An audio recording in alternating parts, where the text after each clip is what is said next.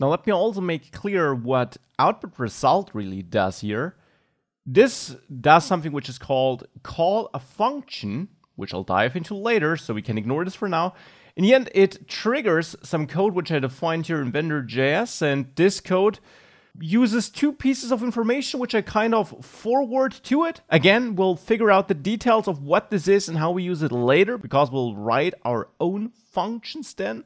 But in the end, I push this data to this thing in Vendor. What this does is it takes these two pieces of information it gets and writes them into my HTML code, you could say. Because ultimately what that code does, without diving into the details, which we'll also cover later in the course because it's a bit more advanced, what this code does is it targets two places, two pieces of our HTML code, these two lines essentially, and overwrites the data which is hard-coded in there with dynamically derived data, well, with the data you're forwarding here. So with your result and with this empty string. That's what's happening here.